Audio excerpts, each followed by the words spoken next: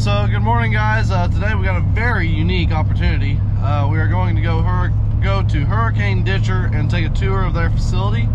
They make ditchers for farmers like us to use. We do have one actually, so I'll get to see where it was made. I have been to their factory before. It's rather interesting. It's a different facility, so stay tuned and hope you guys enjoy.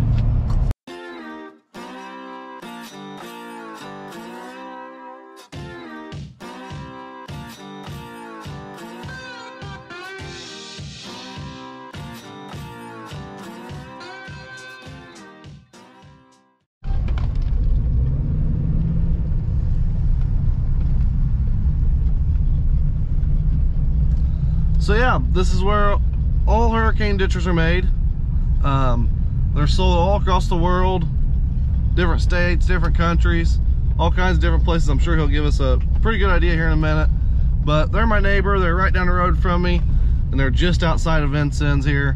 So yeah.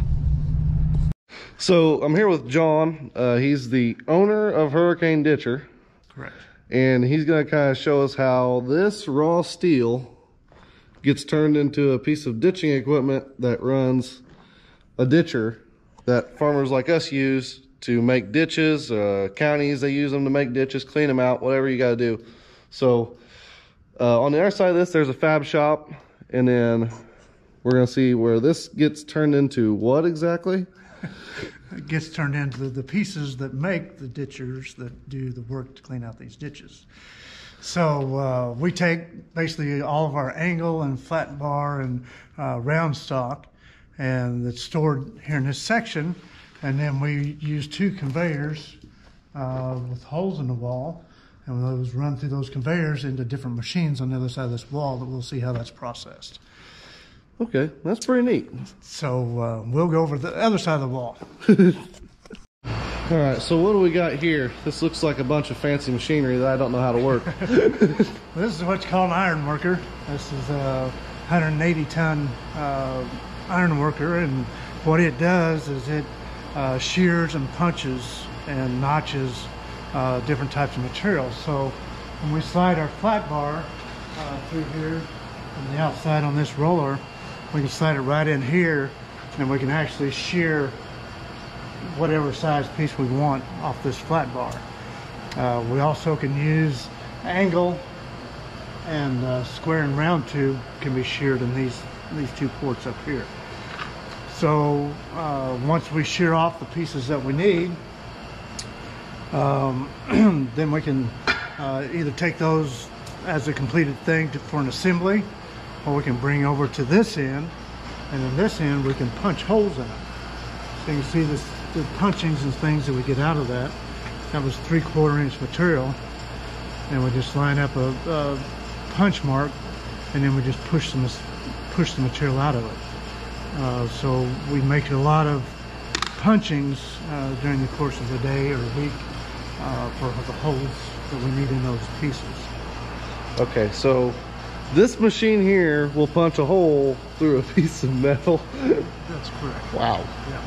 That's crazy. I've seen them do some of this stuff in there at Miller, but I never knew that they could do that. I always thought it was drills and stuff like that. So that's pretty neat to know. Yeah. This is one of the punches and dies that sits here. So you're putting your die in here, and then your punch sits up in there, and then you just punch a hole through it. Huh. So interesting. yeah.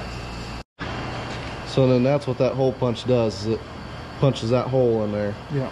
For a bolt to go through or something like that. Yep, this is for a pin.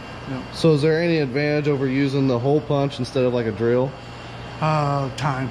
Time. Yeah. It's a lot quicker. Yeah, you can punch that hole in a matter of 3 or 4 seconds. Really? You can't drill it in 3 minutes. Before, so the other door coming through from the outside is where we bring anything that needs to be sawed. That's where you get into most of your tubing, and we actually do our bigger shafting through that. It really distorts the shafting when we try to run it through here and shear it. Putting pressure and weight on it, it'll bend it and crimp it up and yeah, make it a little bit harder to do. Yeah. So most of our shafting and all of our tubing comes into this saw. And pictured over here are some of the pieces that we're actually sawing. That big tubing. So you guys are sawing this big tubing here with that machine? That's correct. Interesting. And that's just basically a bigger version of like what I would have in my shop. Yeah. For cutting pieces of steel and stuff like that. Yeah. We probably have something, I'm guessing, similar to what you use right back here.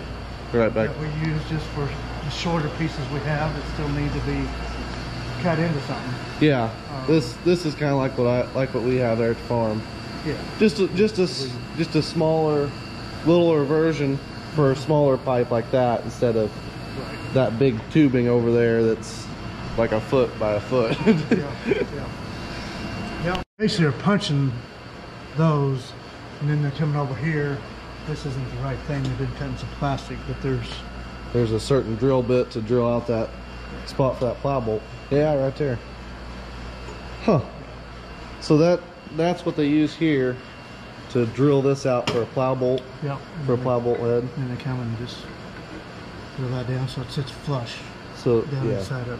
And then that way you can, if it goes in a spot where it needs to be flush, it's flush against there, and then you don't have to have like a wrench. You can just use like a ratchet or something like that to put them on. That's not what they're there for, but yeah, it's a good idea to what it is. Yeah.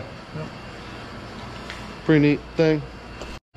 So he was just telling me that they go through and they do some fabbing in here. Not very much, but they do have a weld station right there. So instead of going from here to the next place, to the next place, to the next place, it goes from here straight to the paint room. So he was just telling me that this is a hardened steel for wear. It's a little bit harder. They weld this on here. This is what goes on the actual ditcher itself, what spins to kick the dirt out. That's what that is. And this piece of metal here, whatever it is, helps to keep it from wearing as fast.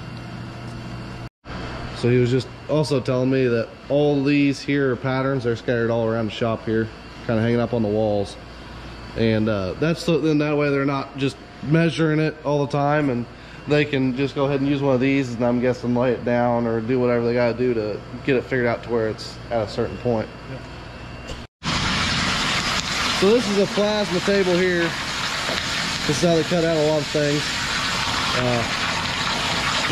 They're actually using the torch head. Well, he said you're not using the actual plasma because it's too big, but they're using the torch head. Huh. Just said he's cutting through 16.2 inches of metal with that right now. It takes forever to do that by hand. 16.2 inches per minute. Per minute. 1 inch steel, 16.2 inches per minute. Wow, that's quick. So in the bottom there, you can probably see that green. That is coolant. They put 250 gallon of water in and then put in a little bit of coolant, which is over there.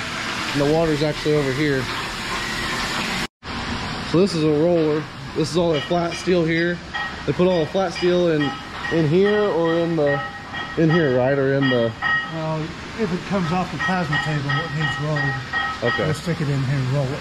So you guys will put it in the plasma table, and then you can roll it if it needs rolled. Yeah. And then goes on to the next part of the facility. So I'm guessing that you have forklifts and stuff to move all this around. That's correct. Yep, there's one right down there. Huh.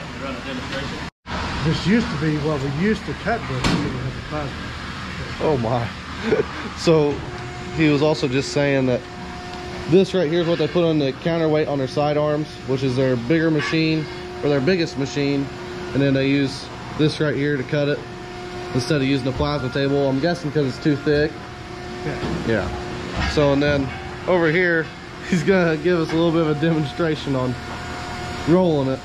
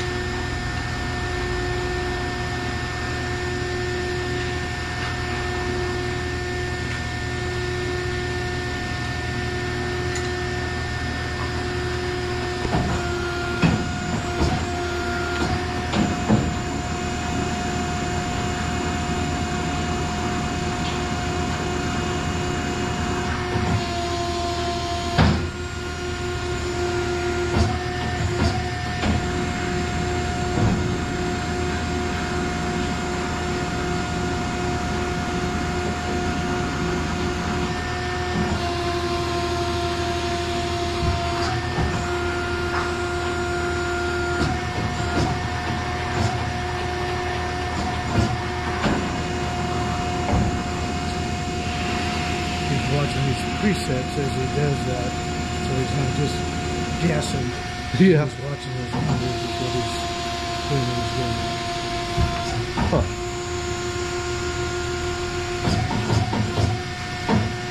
Basically, in a matter of a minute, he's bent that. Wow.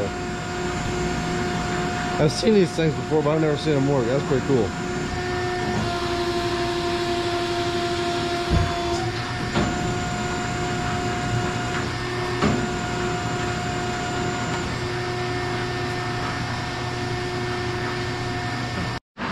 So then he just took this piece, or this flat iron, and made it into that curved steel in that machine.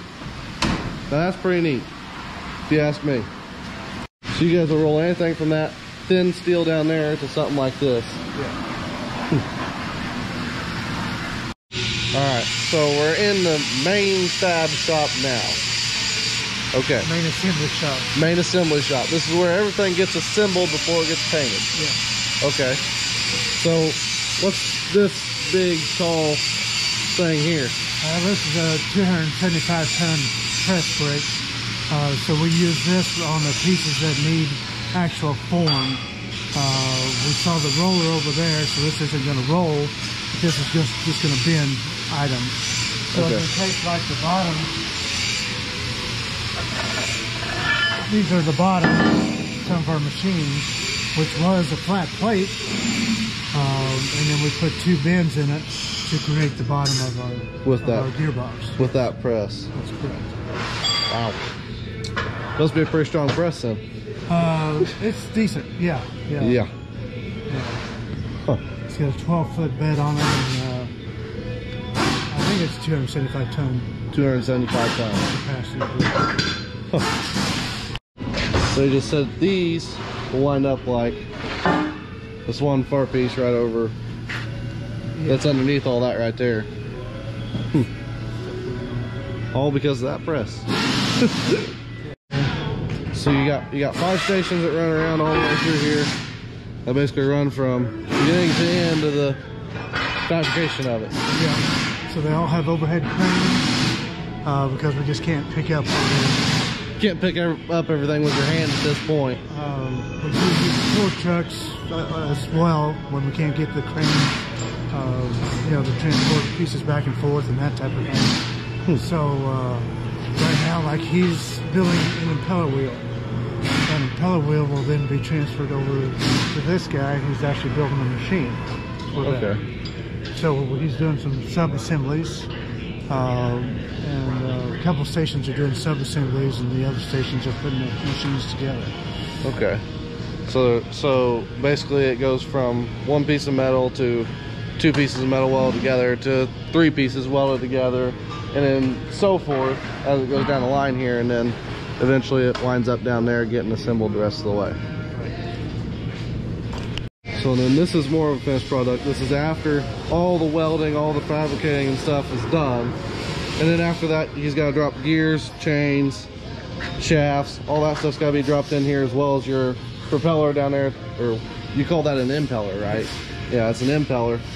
So you got your chains in here, sprockets, and then you got your PTO shaft that goes from here to like your tractor. So that is what it looks like kind of after it's assembled. They got their plates on there and everything. They got the shaft, and then they got the bearing on there. Okay, so these was done with the rollers. These are ones that got punched. Got punched. Okay. Used to punch in. More pieces that got rolled over there. These are pieces that got sawed in the saw. Okay, so these big long tubes here got sawed in that big saw over there. Okay. So just a few parts of it. So then that's another one of your diagrams there. Right. So then they're not guessing and measuring all the time. This is basically a layout of what he's got to do here. Huh. So earlier he was talking about they made a weight with pieces of metal, and that's what's inside here. There's a bunch of slabs of metal in here, and it's all welded inside this enclosed box, so it looks nice, I'm guessing. And then This will all get thrown on one of the side arms and then put with the finished product of basically what's sitting right there, the side arm, and then that way this is for weight, so then that way it doesn't flip the tool over or anything like that whenever your arms way out. Pretty neat. And then that tube slides into that tube. Yeah. For tomorrow, 24 right now in Princeton. So then these are the impeller wheels that he was talking about. They mount on there with a bearing and it spins, and that's what throws your dirt out to the side. Yeah. These are kind of like a fun design, I'm guessing, but they work really good. We have one. I'll stand up for it. They work really good. He sold us one somehow. He got through to my dad. Yep. So every part, or a part that was in the other buildings that we was in, is somewhere in here on a shelf rack, on the floor here, or wherever it needs to be to make one of them. This one's 2800 pounds, and this is how they hold the big sidearm. The other one over there was the baby sidearm. So now we're going to see how this color gets turned to yellow real quick. So they're wiping them down here. They use some kind of like a detergent to basically get all the junk off them that doesn't need to be on them, like your silicone, your oils, stuff like that. Then that way the paint sticks a little bit better. So yeah, and then after that they paint some of these things black. They close this door, then they'll paint them in there, and then it turns into that finished product. So this is the detail side. So once they move back here, and that's where we attach all of our decals and all of our PTOs, bins, bushings, legs, ratchet jacks, whatever needs to be added to them. Some of them use tires and cylinders and hydraulics. So they'll get back here and then get detailed out. So then this is where you put all your decals on, your cylinders even too. Huh. Pretty neat.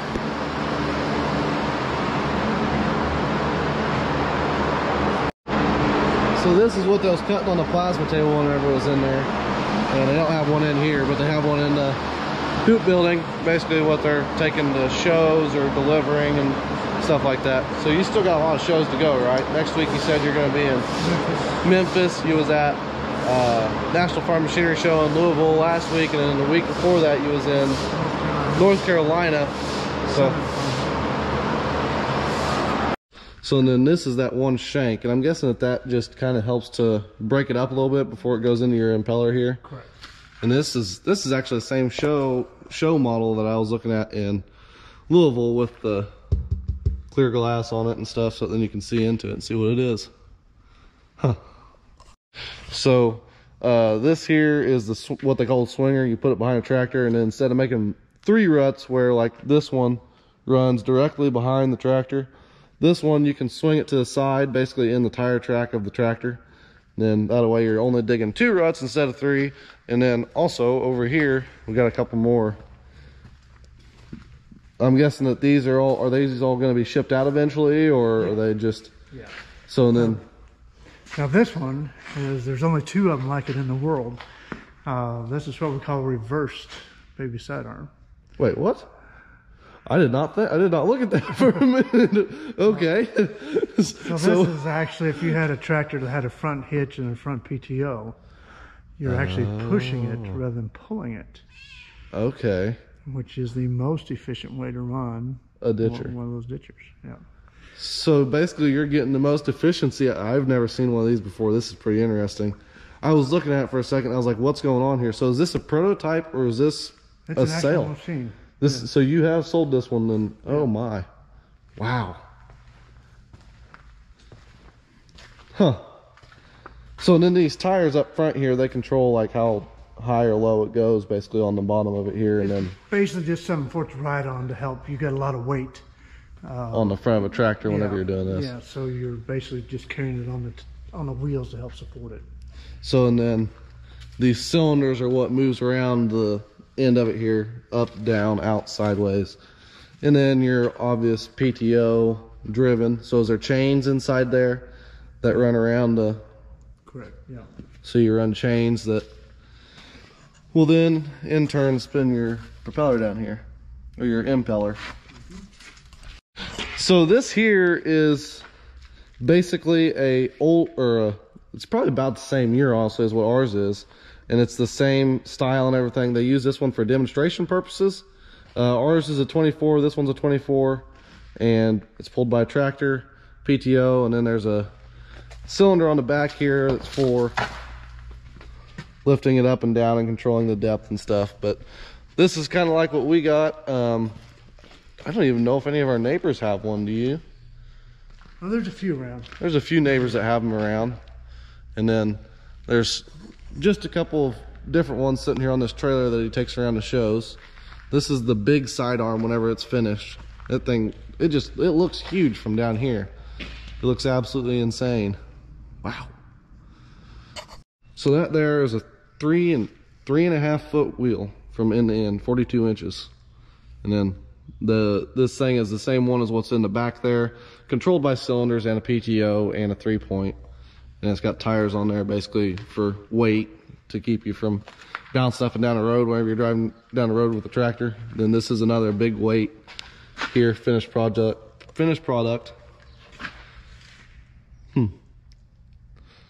Pretty neat. So anyways, John, thank you. Thank you. It was nice coming down here. Appreciate it. Thanks And for having me. I'll leave links down below to their website. I'll probably leave an email or something down there, whatever John prefers. And I guess if you guys want to talk to him about one of these things or whatever you want to do, you can go ahead and email him, text him, call him, whatever. Anything will work. Anything Smoke will work. signals, we'll take anything. Hey guys, there's going to be links in the description below to get to Hurricane Ditcher's website and some other stuff here and there. Please remember to like and subscribe. Go check them out. I was very thankful for them letting me come out and tour their little facility that they got going there. It's really neat how much stuff they can crank out of there, and it's just right down the road from us, which is really cool. So yeah, go ahead and check them out, and I guess we'll see you guys in the next video.